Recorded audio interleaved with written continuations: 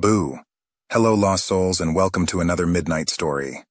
Let's start this with a blast. What's high in the middle and round on both ends? Ohio. Okay, I'll stick to stories and poems. Before we dive into the stories, please help me create more content by liking and sharing this video. Do tell me, do you watch the video at night or do you save it for daytime? Let me know, as I'm very curious on this. Now get comfortable, turn off the lights, and let's start. There was always something unsettling about the attic in the old house I inherited from my grandparents. They had lived there for over 50 years, and the house held many memories, both cherished and eerie. The attic was a place of forbidden curiosity. My grandmother had always warned me never to go up there, claiming it was unsafe. But after her passing, the house became mine, and the secrets it held became my responsibility. On a stormy night, the wind howled through the creaking old windows, and lightning illuminated the corners of every room in sharp, fleeting bursts. Unable to sleep, I found myself staring at the attic door, a wooden trapdoor in the ceiling of the hallway. The house was filled with an oppressive silence, broken only by the sound of rain tapping against the windows. I felt a pull towards the attic, an inexplicable urge to uncover whatever was hidden away.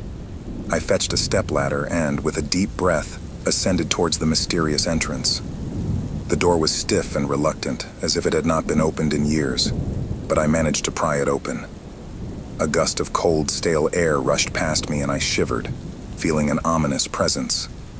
The attic was pitch dark, and my flashlight struggled to cut through the thick shadows. Dust particles danced in the beam, and the wooden floor groaned under my weight. The air was thick with neglect and something else, something foul. I inched forward, my heart pounding, every creak of the floorboards echoing in the confined space. Boxes upon boxes of forgotten belongings cluttered the attic, and as I sifted through them, I found old photo albums, antique furniture, and strange, unidentifiable trinkets. My flashlight then caught something in the far corner, a figure motionless and hunched over. I froze, my breath caught in my throat. I hesitated, then slowly moved the beam of light closer. The figure was a mannequin, its blank face staring back at me, covered in a thick layer of dust. I let out a shaky breath, feeling slightly foolish. But as I turned away, I heard a faint, almost imperceptible whisper. "Leave." The word sent a chill down my spine, and I whipped around, but the attic was as still as ever. I dismissed it as my imagination and continued exploring. I reached a large old trunk, its lock broken and its lid slightly ajar. Inside, I found a collection of yellowed letters and photographs, depicting my grandparents in their youth. They seemed happy, but as I dug deeper, the images grew darker. My grandmother's expressions became strained, and my grandfather appeared more somber. One letter caught my eye, its paper brittle and its ink faded. It was from my grandmother, addressed to an unknown recipient. As I read, a sense of dread washed over me. To whoever finds this, I must confess the truth. My husband was not the man everyone thought he was. There is a darkness within him, a sickness that drove him to unspeakable acts. He hid them well, but I found out. The attic holds his secrets. If you are reading this, be warned. Do not linger. Leave before it is too late. The flashlight flickered, casting erratic shadows around the attic. My heartbeat thundered in my ears as I slowly backed away from the trunk. A sudden noise behind me made me spin around, and the flashlight fell from my grasp, plunging the attic into darkness. I fumbled to retrieve it, but the beam was weak, barely illuminating my surroundings. As I raised it, the light fell upon the mannequin again. Only this time, it wasn't where I had left it. It had moved, now standing mere inches from where I knelt. A cold hand clasped my shoulder from behind, and a voice, low and malevolent, whispered in my ear. "I told you to leave." I spun around, the flashlight shaking in my trembling hand, but there was no one there. My breath came in short, panicked gasps. The attic door was my only escape, but as I turned to flee, the mannequin blocked my path, its lifeless eyes now glistening with a sinister light. The trapdoor slammed shut above me, and I was plunged into complete darkness. The sound of footsteps approached, slow and deliberate. I could hear the faint rustling of fabric and the creak of the floorboards under a heavy weight. "Welcome to my home," the voice whispered again, closer this time, almost right behind me. "You'll never leave." The attic felt like it was closing in on me. The walls themselves seemed to breathe, pressing closer and closer.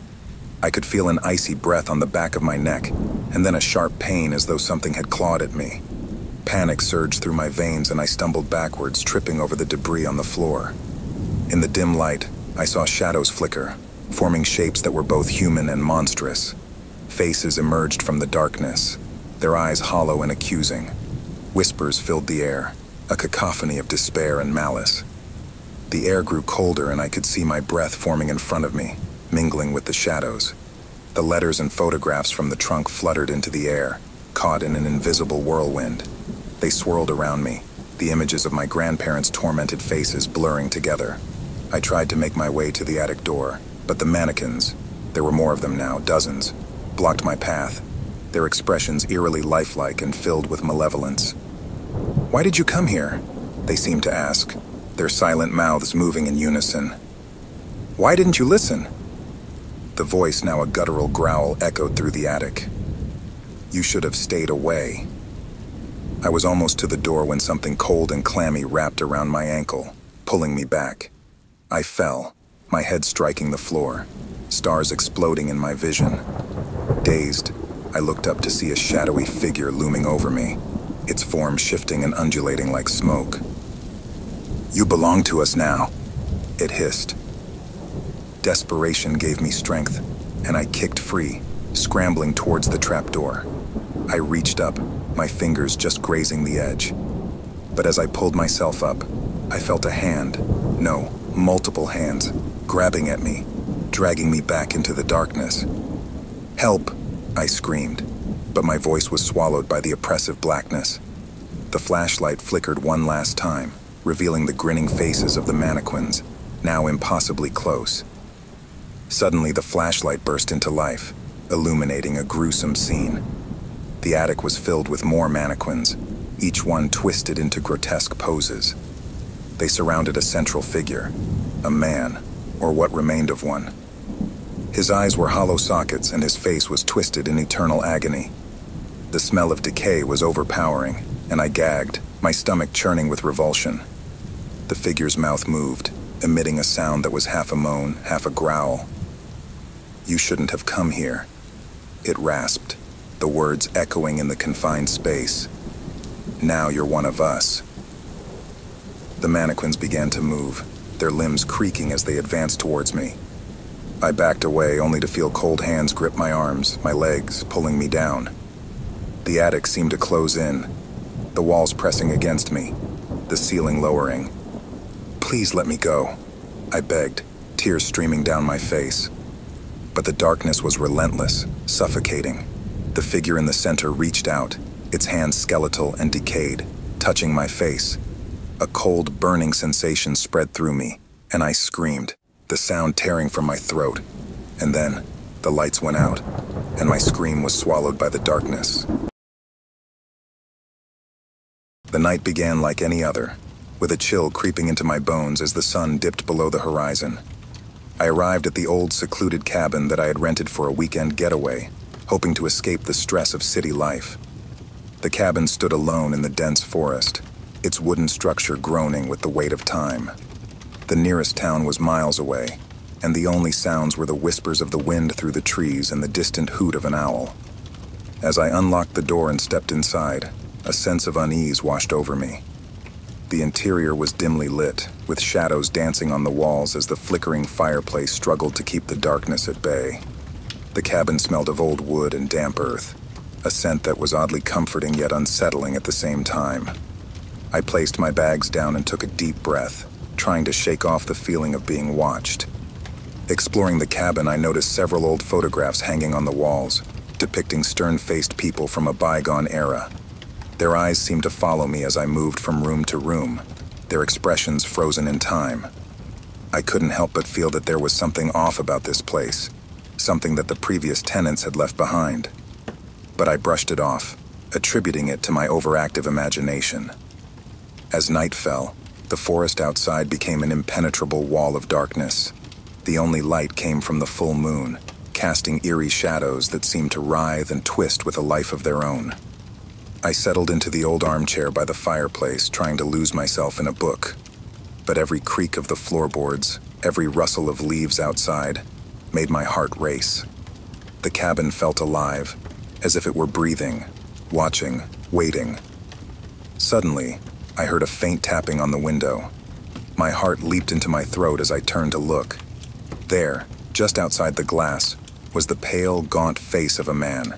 His eyes were hollow, and his lips were twisted into a sinister smile. I blinked and he was gone, leaving only the frosty imprint of his face on the window pane. I tried to convince myself that it was just a trick of the light, a figment of my imagination, but deep down, I knew something was terribly wrong. I decided to head to bed, hoping that sleep would bring some relief from the growing sense of dread. The bedroom was small and sparsely furnished, with an old wrought iron bed that creaked with every movement. As I lay there staring at the ceiling, I couldn't shake the feeling that I wasn't alone. The silence was oppressive, pressing down on me like a physical weight. Just as I was drifting off to sleep, I heard it. A soft, almost imperceptible whisper coming from the corner of the room. I sat up, my heart pounding in my chest. The whisper grew louder, more insistent, but I couldn't make out the words. It sounded like a voice from beyond, calling out to me, pleading with me. I turned on the bedside lamp, but the corner was empty. The whisper stopped, leaving only an eerie silence in its wake. I lay back down, pulling the covers up to my chin. My mind raced with thoughts of ghosts and spirits, of the restless dead. I tried to convince myself that it was just the wind, that my mind was playing tricks on me. But deep down, I knew that the night was far from over, and that the real horror was yet to come. Morning arrived with a reluctant slowness, the sun's weak rays barely penetrating the thick canopy of trees surrounding the cabin. I had slept fitfully, plagued by nightmares of faceless figures and shadowy beings lurking just out of sight. My body felt heavy, weighed down by the oppressive atmosphere of the cabin. I decided to explore the area, hoping that some fresh air would clear my head and dispel the lingering sense of dread. The forest was dense and silent, with only the occasional rustle of leaves and distant bird calls breaking the stillness. As I walked, I couldn't shake the feeling that I was being watched.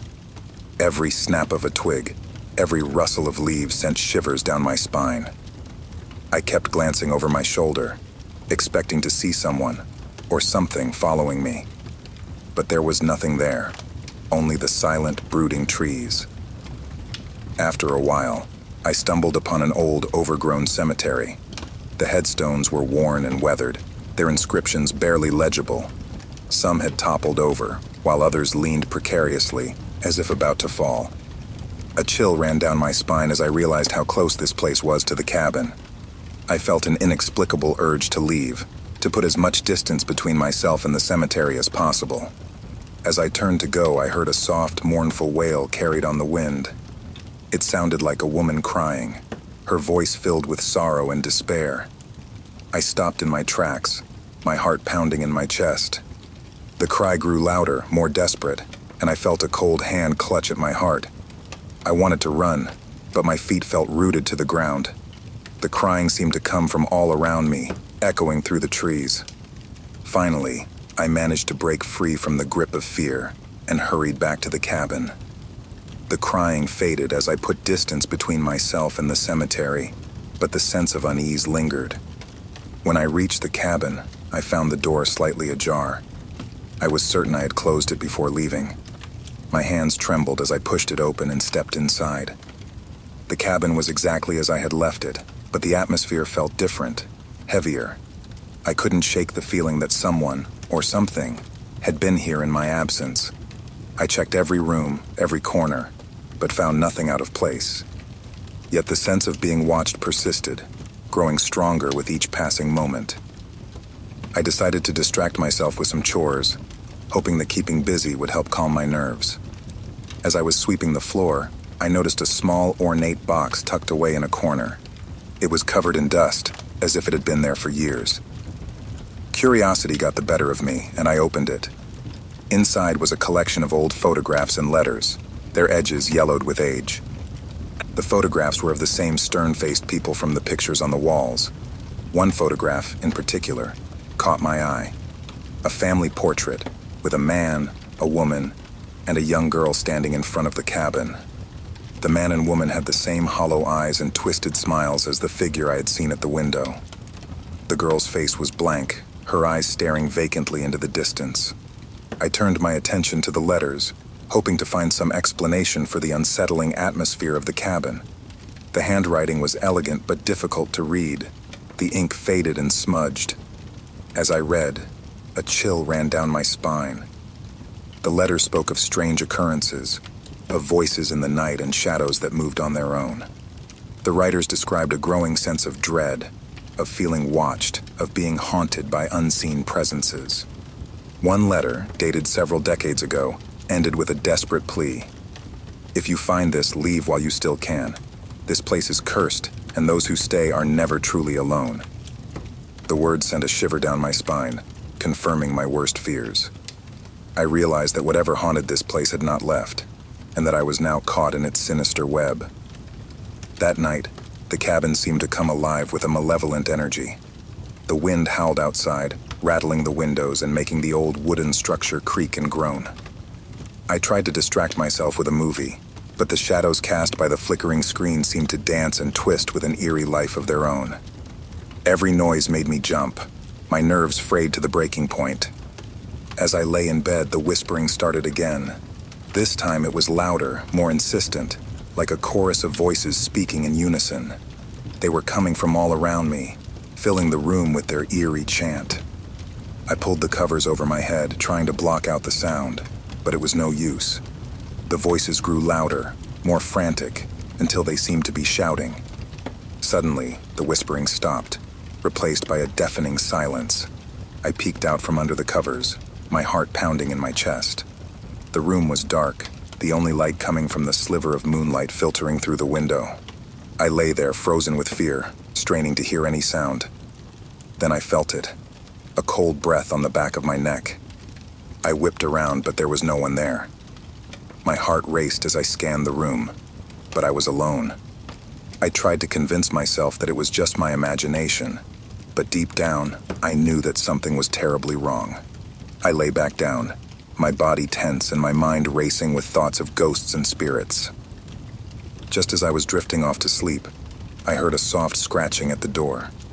It was faint at first, but it grew louder, more insistent, like something was trying to claw its way inside. I sat up, my heart pounding in my chest.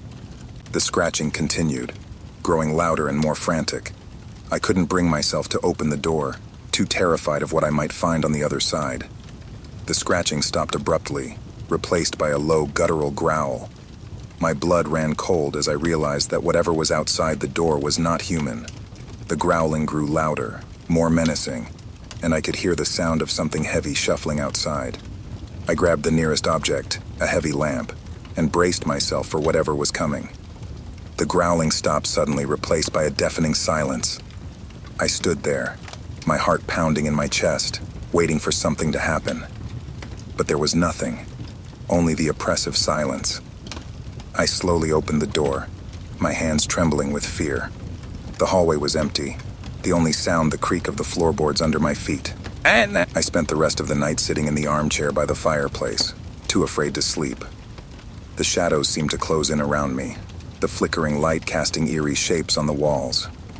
I could feel the presence of the cabin watching me, waiting. I knew that whatever haunted this place was not done with me yet. The following day, I resolved to leave the cabin. I couldn't take another night of terror and sleeplessness.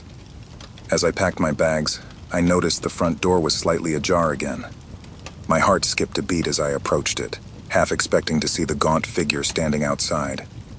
But there was no one there, only the silent, brooding forest.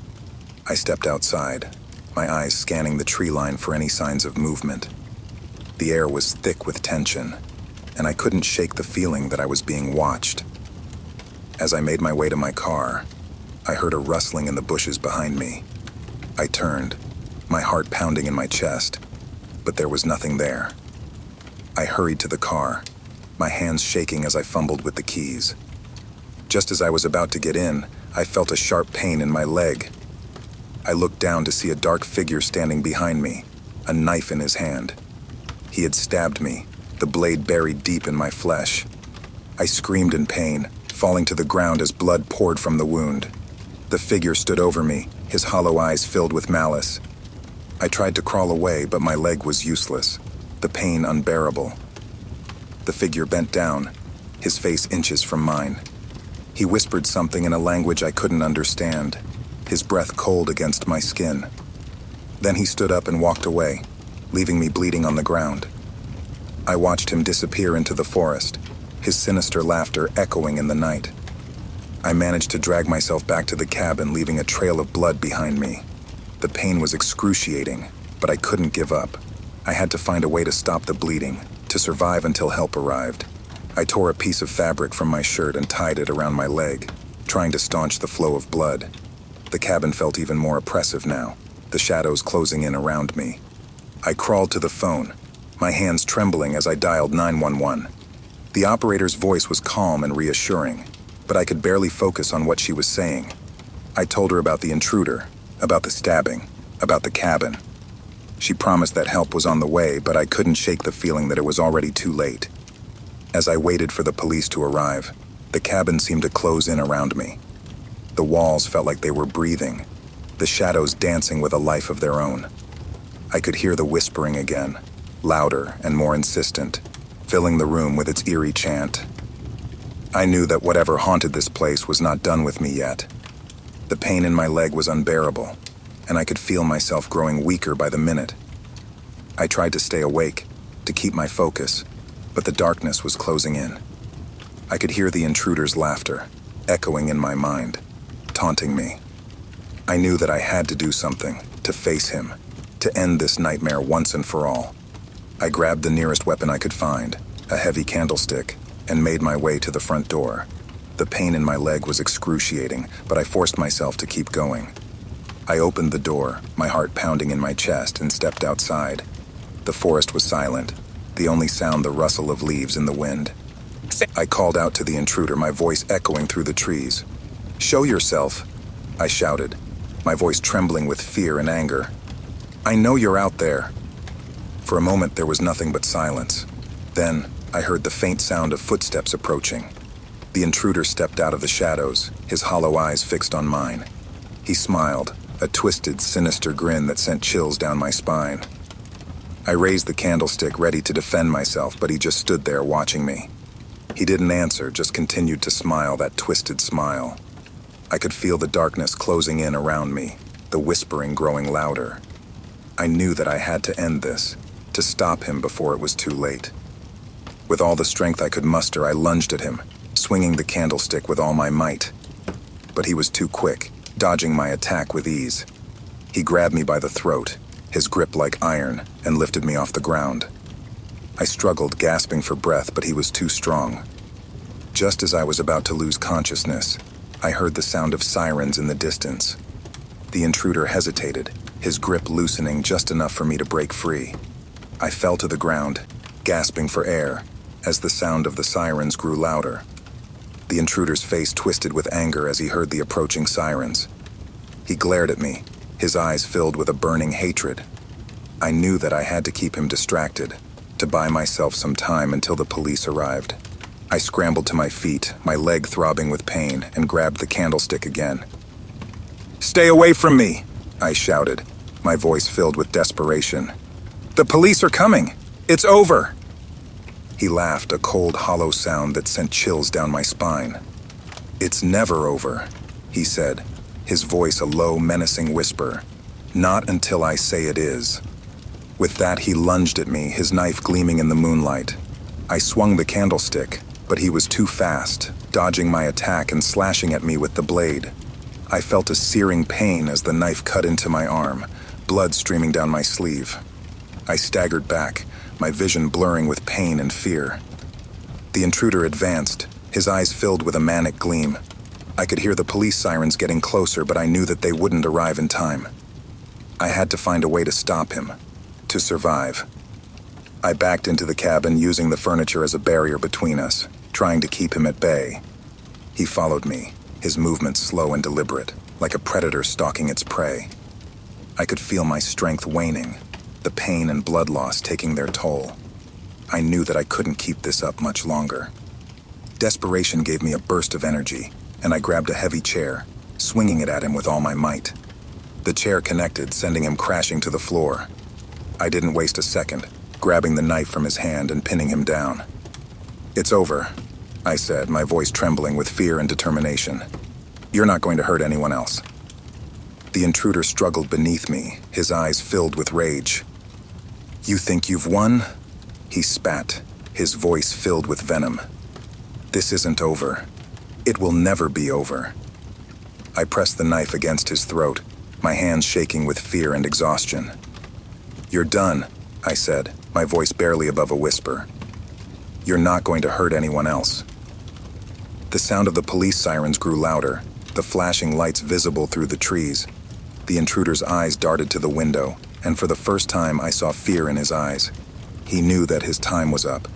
He made one last desperate attempt to break free, but I held him down, using every ounce of strength I had left. The front door burst open, and the police stormed in, their guns drawn. "Drop the knife!" one of them shouted, their voices filled with urgency. I did as they said, letting the knife clatter to the floor. The intruder was quickly restrained and handcuffed, his sinister laughter echoing through the cabin as they led him away. I collapsed to the floor, my body trembling with relief and exhaustion. The paramedics rushed in, tending to my wounds and checking my vitals.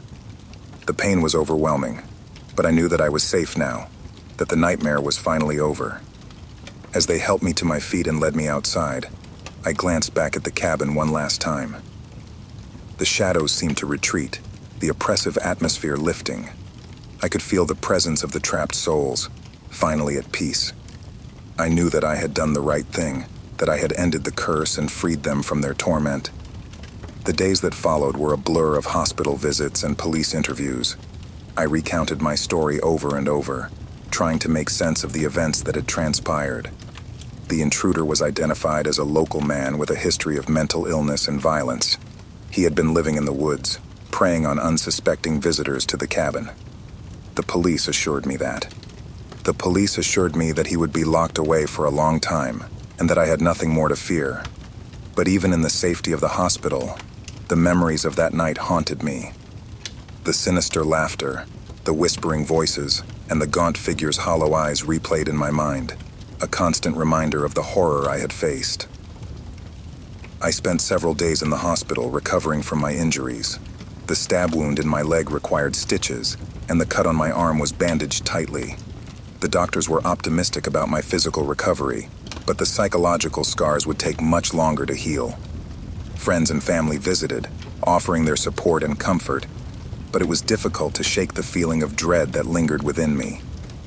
Once I was discharged, I returned to my apartment in the city. The familiar surroundings provided some comfort, but the nights were still filled with nightmares.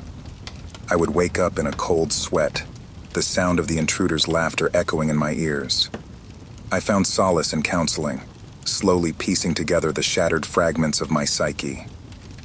One evening, as I sat by the window, watching the city lights twinkle in the distance, I thought about the cabin and the trapped souls I had encountered. I felt a strange connection to them, as if their torment had become a part of my own story. I knew that I couldn't fully move on until I understood more about what had happened. I returned to the town near the cabin, this time during the day. The sun was shining, casting a warm, reassuring light over the landscape. I visited the local library again, digging deeper into the history of the cabin and its previous inhabitants. The more I learned, the more I realized how deeply the curse had affected everyone who had come into contact with that place. I discovered that the family in the photograph, the man, woman, and young girl, had disappeared under mysterious circumstances.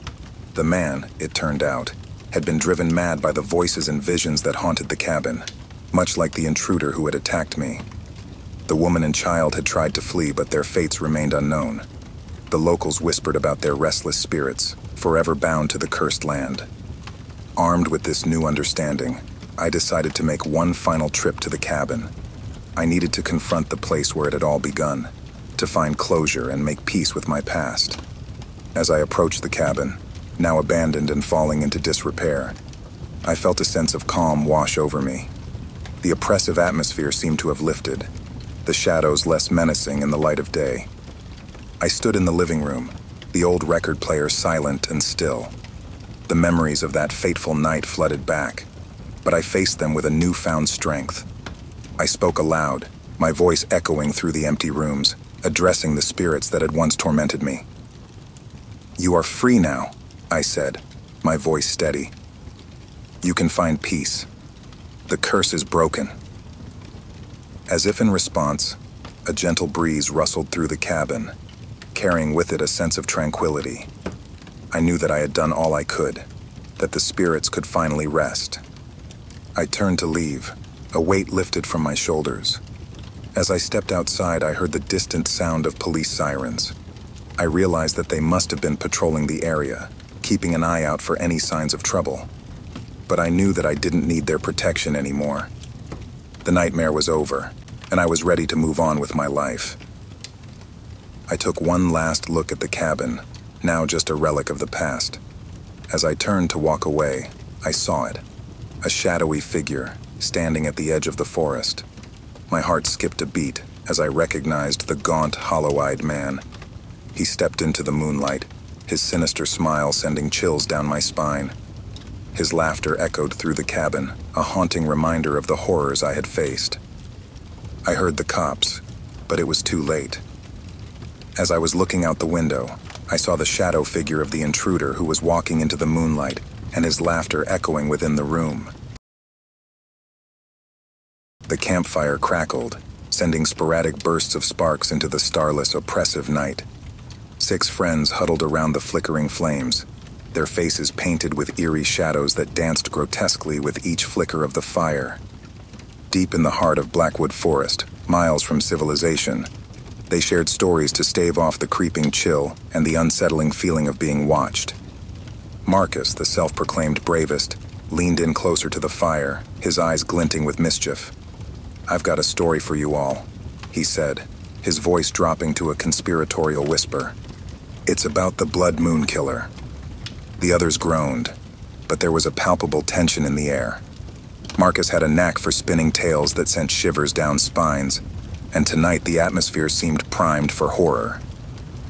"Legend has it," Marcus began, his voice low and sinister, "that during a blood moon, a deranged killer roams these very woods, hunting for campers. They say he's a man who lost his mind after his family disappeared here decades ago. No one knows his name, but they call him the Shadow Stalker because he blends into the darkness, unseen until it's too late. They say he wears the faces of his victims." "Nice try, Marcus," said Emma, rolling her eyes, though her voice trembled slightly. "But we're not kids anymore." Marcus shrugged, a sly smile playing on his lips. "Believe what you want. But remember, tonight is a blood moon." The friends laughed nervously, but unease settled over them like a heavy fog. As the night wore on, they retreated to their tents, the fire reduced to glowing embers. The forest was deathly silent, save for the occasional hoot of an owl or rustle of leaves. Just past midnight, Lucy awoke to a soft, rhythmic sound outside her tent, a distant thumping, like footsteps. She held her breath, listening intently. The sound grew louder, closer, until it seemed just outside. Her heart pounded in her chest, every instinct screaming to stay still, stay quiet. The tent zipper moved, slowly, deliberately. Lucy's eyes widened in terror. She stifled a scream as a shadow fell across her face. The tent flap opened, revealing nothing. No one stood there. Trembling, she peered out into the darkness but saw only the faint outlines of trees against the dim light of the moon. She crawled out of her tent clutching a flashlight. "Guys," she whispered, but there was no response. Lucy crept toward the other tents, shining her light into each one. Empty. Panic surged through her. Where had everyone gone? Suddenly, a blood-curdling scream shattered the silence. It came from deep within the woods. Lucy's flashlight flickered, then went out, plunging her into darkness. She stumbled back, her breath coming in ragged gasps. She felt the suffocating presence of the forest closing in around her. From the corner of her eye, she saw a movement, a figure standing just beyond the tree line, shrouded in shadow. Heart racing, she turned to run, but tripped over a gnarled root, falling hard. The figure approached, silent and menacing, a glint of steel in its hand, and something else, something that glistened wetly in the moonlight. Lucy scrambled to her feet and sprinted blindly through the forest, branches tearing at her clothes and skin. The figure pursued her, always just out of sight, but she could feel its presence closing in. She tripped again, this time landing near a shallow pit. In the dim light of the blood moon, she saw what lay inside. Bodies. Her friends' bodies, twisted and lifeless, their faces contorted in terror, eyes staring blankly into the void. Their throats were slashed, and their blood had pooled, dark and glistening, in the pit. Lucy screamed, but the sound was swallowed by the forest. The figure loomed over her, raising its weapon. She closed her eyes, bracing for the end. The next day, a search party scoured Blackwood Forest, but no trace of the 6 friends was ever found. The tents were undisturbed, the campsite eerily pristine, as if they had simply vanished into thin air, and the bodies were never found. It was a well-deserved vacation with all the work at the office grinding me down to the bone. The constant hum of computers, the ceaseless ringing of phones, and the drudgery of endless meetings had taken their toll on my sanity. So, when my friend Mark suggested a camping trip deep into the wilderness, away from the chaos of urban life, I jumped at the opportunity. We packed our gear with excitement, eager for a weekend of serenity under the stars. The drive to the remote campsite was long, winding through dense forests and rugged terrain. As we drove deeper into the wilderness, the outside world seemed to fade away, replaced by the untouched beauty of nature. The isolation was both thrilling and unnerving, but we were determined to disconnect from the stresses of our everyday lives. As we arrived at the edge of the forest, the sun was setting, casting an orange glow over the dense trees. The light flickered through the branches, creating eerie shadows that danced on the forest floor. We set up our tents and started a fire, the crackling flames offering a semblance of safety against the encroaching darkness. Laughter filled the air as we shared stories and jokes, feeling the weight of our routines lifting. The forest was alive with sounds, the rustling of leaves, the distant call of an owl, the chirping of crickets. It felt surreal to be so far removed from civilization. As the night grew deeper, the sounds became more pronounced, more intimate, as if the forest itself was a living, breathing entity watching over us. The sense of tranquility was profound, and we soon drifted into a deep, dreamless sleep. In the early hours of the morning, a chill settled over the campsite. I awoke briefly, shivering, and noticed that the fire had died down to glowing embers. I wrapped myself tighter in my sleeping bag and glanced over at Mark, who was sound asleep. The forest seemed to whisper secrets in the dark, but exhaustion overtook me, and I fell back into a restless slumber. The first night was blissful. The sounds of nocturnal creatures and the rustling of leaves lulled us into a deep sleep. It felt good to be disconnected from the world, with only the crackling fire as our companion. The next morning, we hiked along the trails, soaking in the beauty of untouched nature. The air was crisp, the birds were singing, and everything seemed perfect. As we ventured deeper into the forest, we came across a small, serene lake. The water was still, reflecting the surrounding trees like a mirror. We decided to take a break and enjoy the peacefulness of the spot. Mark skipped stones across the water while I took in the scenery, feeling a rare sense of contentment. The beauty of the place was mesmerizing, a stark contrast to the bustling city life we had left behind. But as the day turned to dusk, an uneasy feeling started to creep in. The sun dipped below the horizon, casting long shadows that seemed to stretch and twist unnaturally. The forest, once inviting and calm, began to feel claustrophobic, its dense trees pressing in on us. It felt like we were being watched, but I shrugged it off as paranoia from the isolation. Mark seemed to sense it too, his eyes darting nervously around. We laughed nervously, trying to brush off the eerie sensation. That night, as we sat around the campfire, the feeling of unease grew stronger. The forest was too quiet, the usual sounds of wildlife conspicuously absent. We heard a noise, a twig snapping underfoot. Our laughter died instantly. We scanned the darkness but saw nothing. Mark joked that it was probably a deer, but his voice lacked conviction. We tried to resume our conversation, but the sense of being watched was overwhelming. Sleep came slowly that night. Every rustle, every whisper of wind set my nerves on edge. In the dead of night, I thought I saw a shadow pass by the tent, but when I looked again, it was gone. I convinced myself it was a trick of the light, but deep down, I knew something was wrong. I lay awake for hours, listening to the sounds of the forest, my mind racing with irrational fears.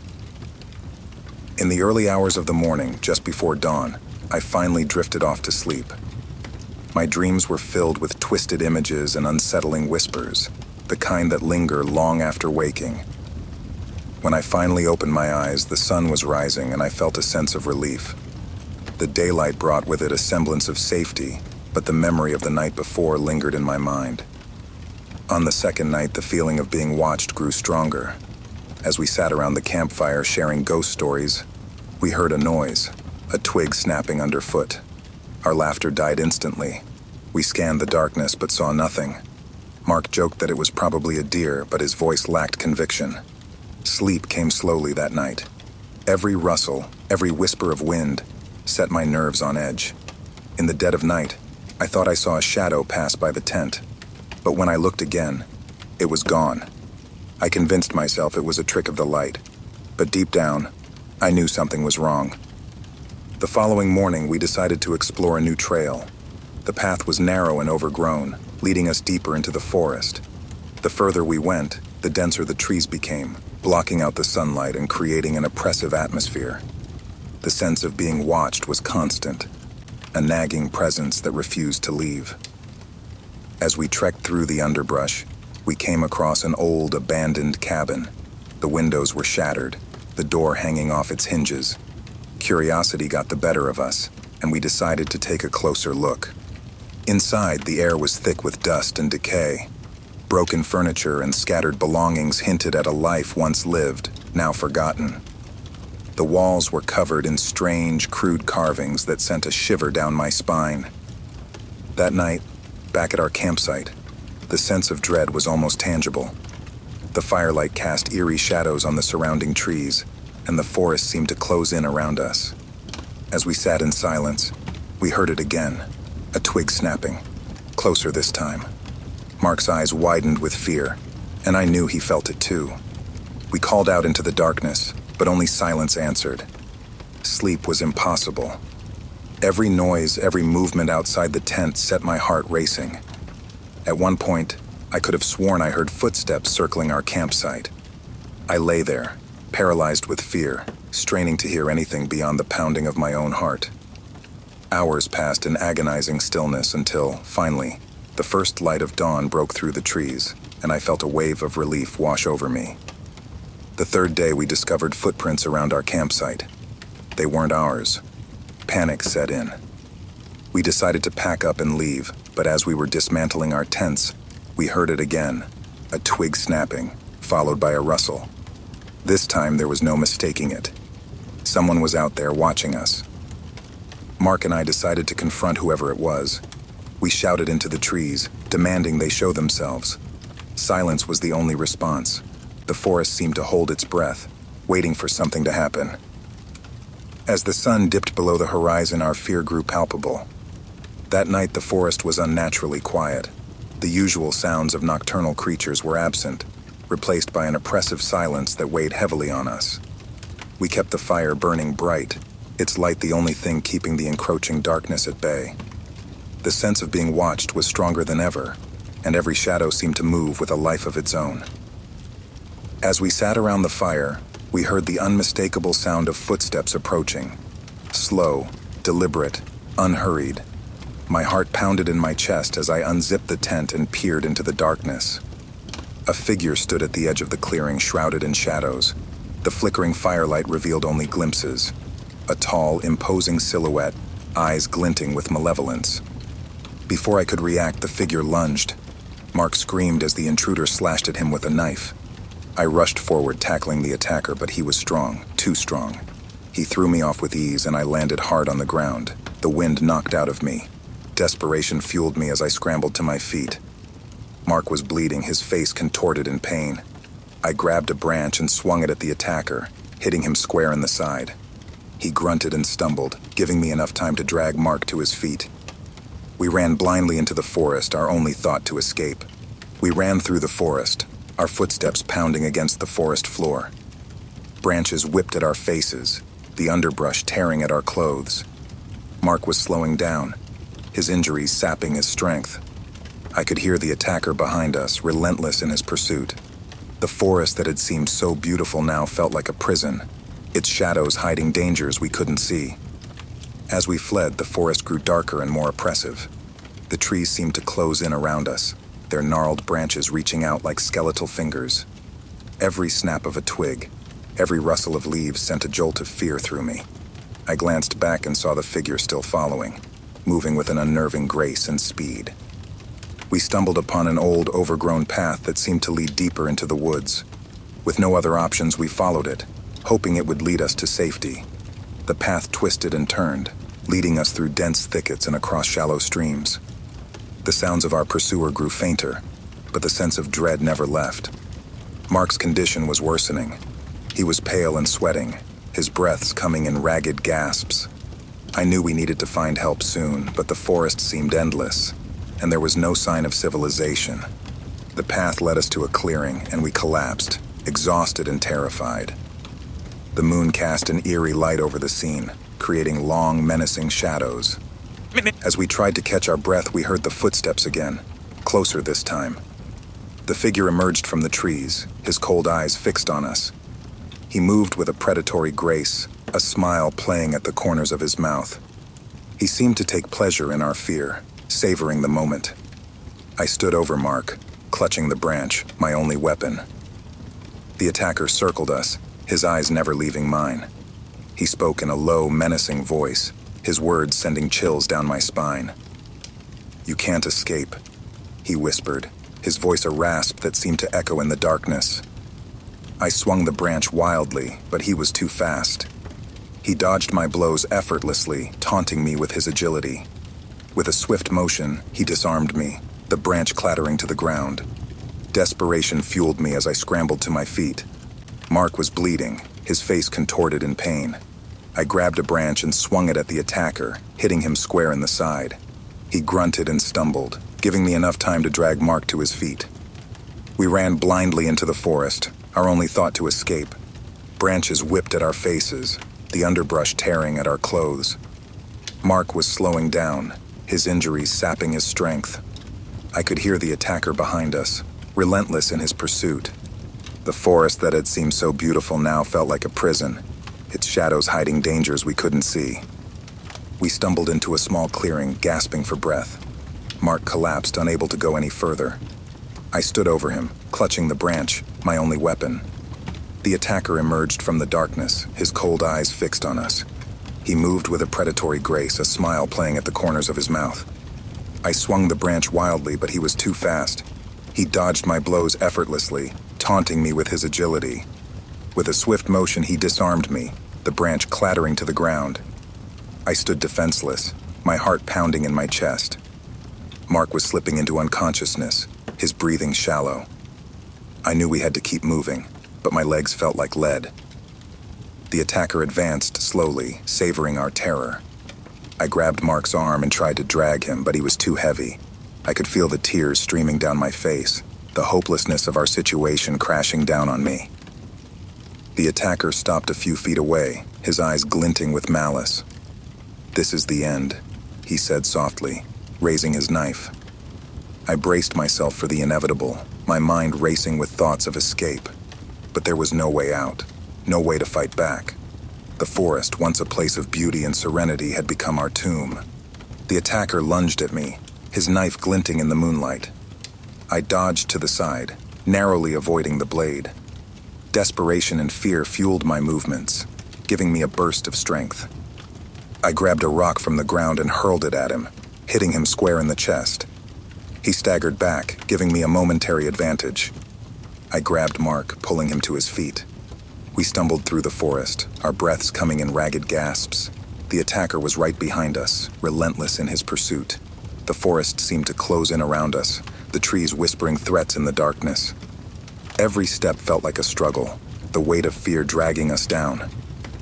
We came to a ravine, its steep walls rising on either side. There was no way to cross, no way to escape. I turned to face the attacker, my heart pounding in my chest. He stood at the edge of the clearing, his eyes gleaming with malice. He moved slowly, deliberately, savoring our terror. I grabbed a large branch and held it out in front of me, ready to defend myself. The attacker laughed, a low, menacing sound that sent chills down my spine. "You think you can stop me?"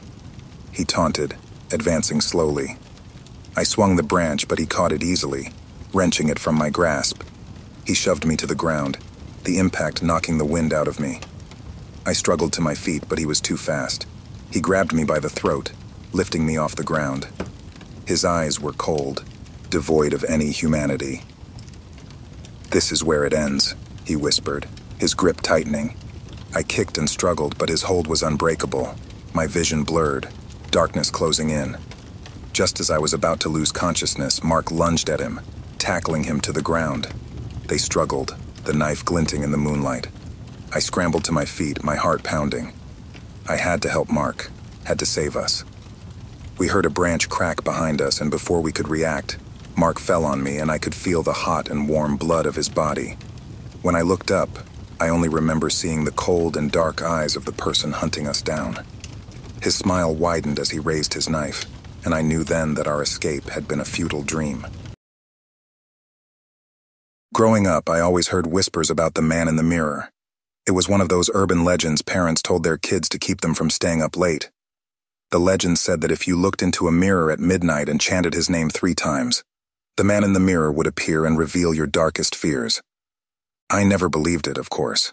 That is, until the night I decided to put the legend to the test.